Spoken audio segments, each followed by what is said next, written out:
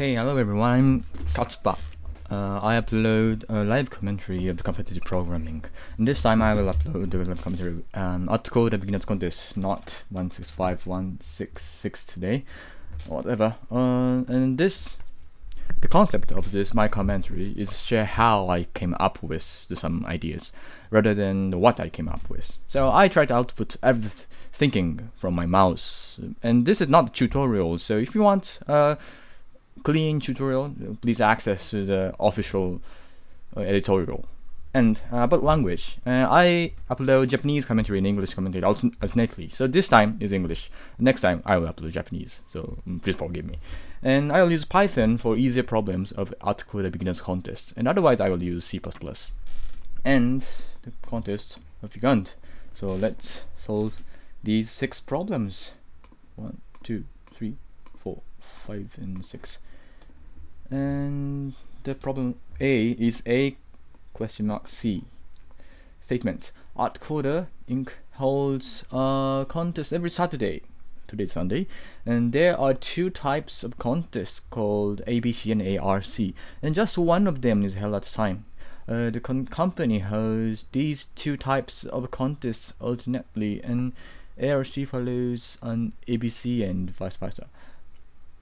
And given a string S representing the type of the contest held at last week, so print the next the type of the contest held this week. So if we get ABC, print the ARC, and otherwise vice versa. So it's very easy. I use Emacs as an editor. A.py. So get input. No, just compare input and A, B, C or ARC. So if I got ARC, print ABC. Otherwise, print ARC. Okay. So and let's check with let's check with the sample input and output. 8pi. What was this one? ABC. And get ARC. Great. And get input ARC. Oh no. Once again, if we got ARC, we want to output ABC. Oh yes, I did it. ABC. Okay, so let's submit this code. The language is Python because this is easy. Submit. Okay, so next problem B, trick or treat. N snooks called Snook 1, Snook 2, Snook N, and live in a town. And there are K kinds of snacks sold in town, called snack 1, snack 2, snack K. The following DI snooks have snack I. Snook AI1, so okay. And Takahashi will walk around this town and make mischief on the snooks who have no snack. How many snooks will fall victim to Takahashi's mischief? Okay, so we get the who has what kind of snacks, and just count the snooks that doesn't have any snacks. Okay, so just calculate for each snook how many snacks they have. He have. Okay. In fact, snook is English way to read the S-N-U-K-E. In Japan, he was called Sunuke. And B pi. Get N and K. Int input split. And get D and D integers. And then time. Do that n times. Okay. So for I range n, do n times. First get D, and next get D items.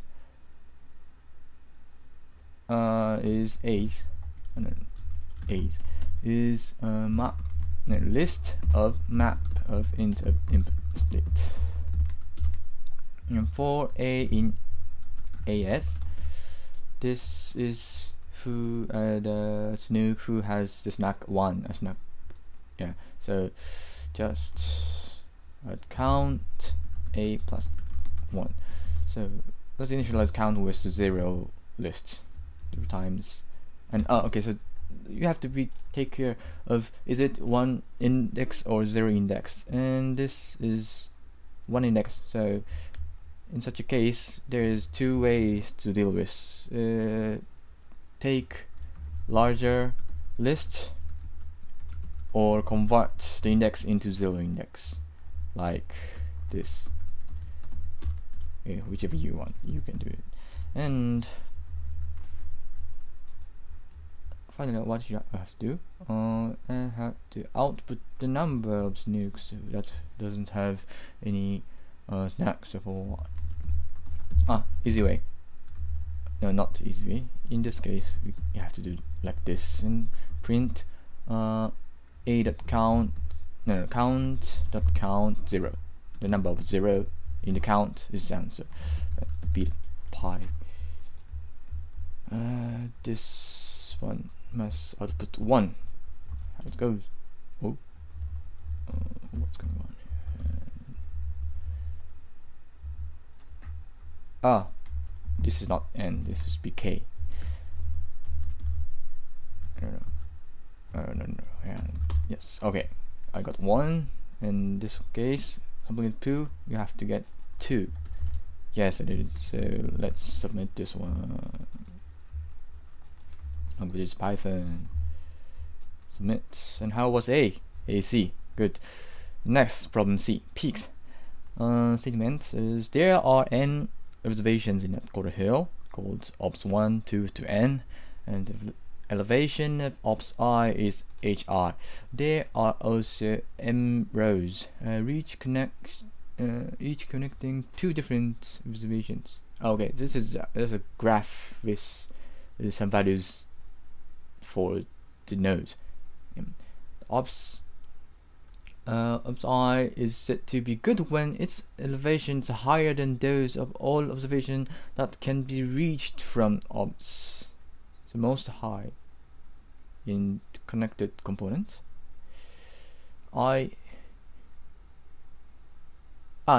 Using just one round, so neighbors. Note that ops I is also good when no observatory can be reached from ops I using just one road. How many good observatories are there? So okay, so let's draw some pictures. For example, if 1, there is 4 nodes, each node has the same elevation as their index, and there is 3 edge, 1 3 2 3 and 2 4. 1 3 2 3 and 2 4. 1 3 and 2 3 and 2 4. Okay, and I think it's 2. Why 2?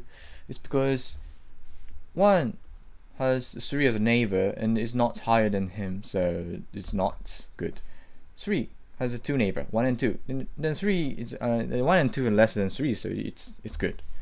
And 2 is not good because 3 is higher than 2. And 4 is also good. Okay, so there's 2 good nodes.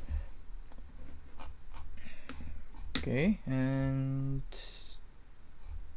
this H must be duplicate. So this is important.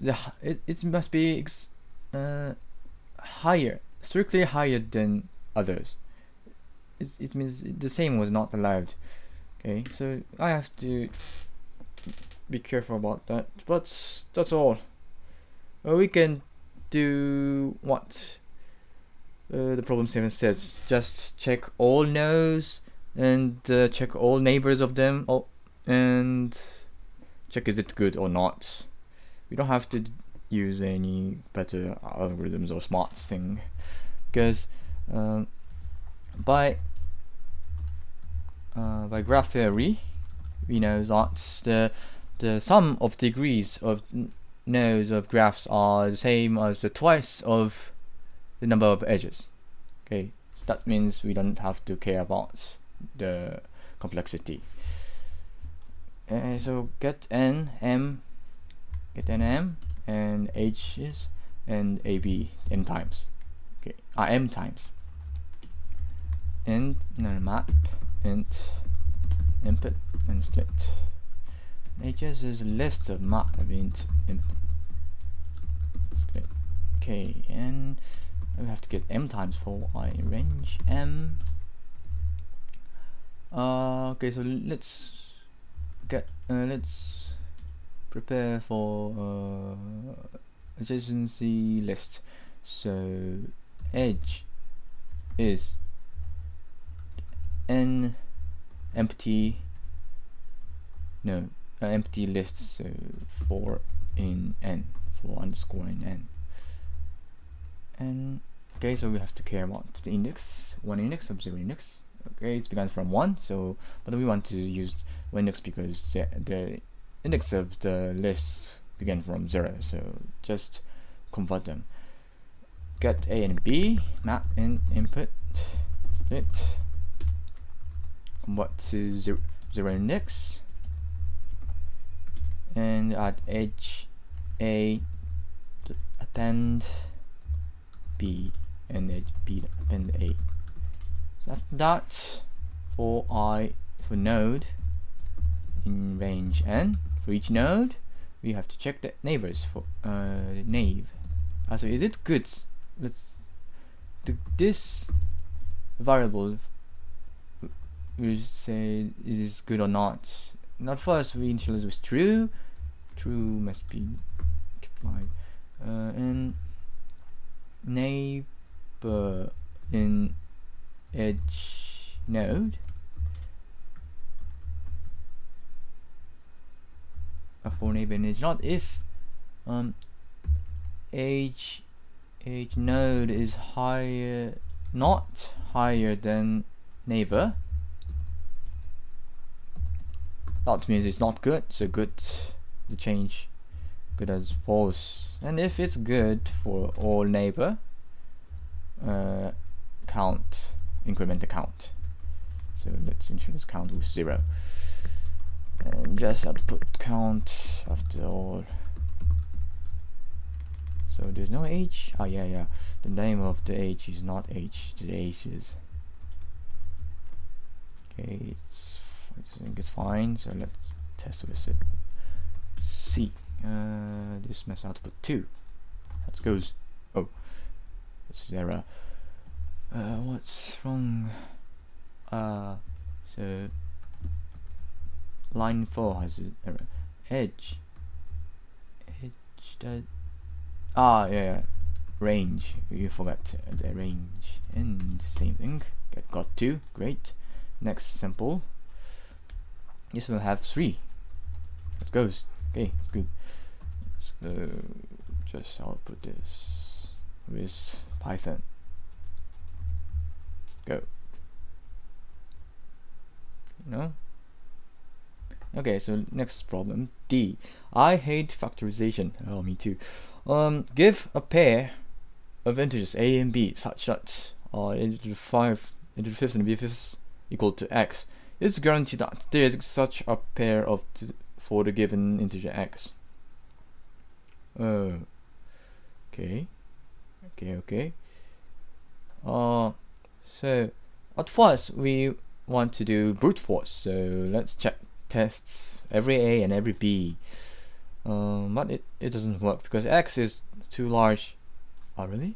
I don't think so. So yeah, it's too large. But the important thing is the 8 to the 5th is no, there's no important things around there. So what should we do? And yeah, b may be negative, a or b may be negative, so this is not easy.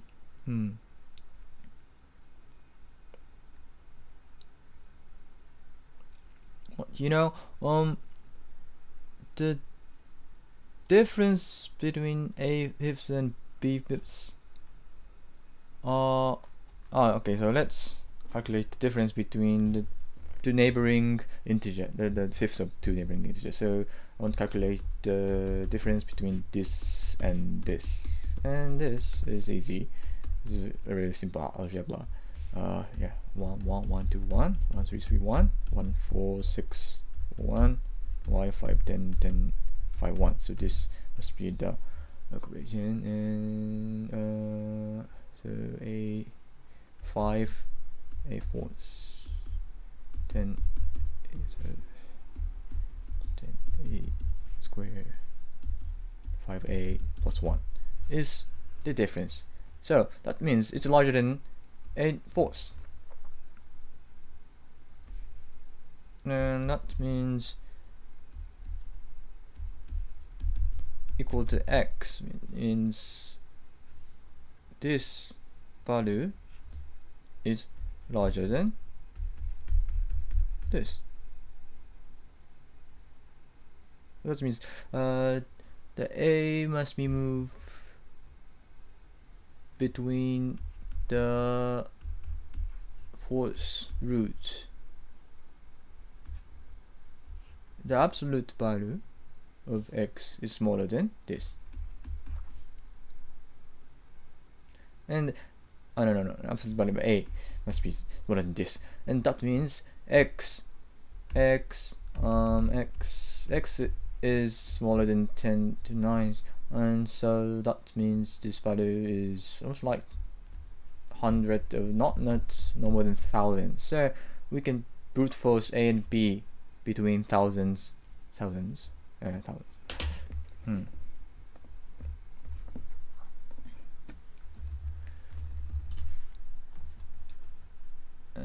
get x and just brute force x for a in range 1000 or b in range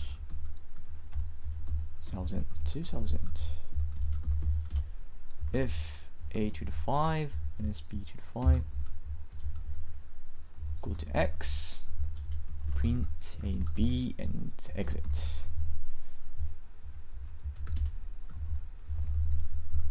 Okay, let's check them. So it's 3.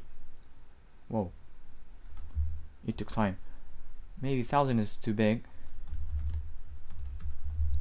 Maybe 200. Maybe works well. 1000, no, 33. I do 1 minus 2, and that's correct. It's 1. Okay, so let's submit this. Really 200? Good. What is this exact value of this? Let's calculate this Python. Yay. Divide 2 to 9 by 5 and take the fourth root. So that means take the power of the 0.25, and this is okay. So I think it's the 200 is good parameter. So just submit this Python. Good. Let's go and see what's AC. Great. Okay. So I will cut this video at here, and okay, let's AC. I will cut this video at here, and I take the new video for E and F. Okay, so bye for a while. Thank you for listening.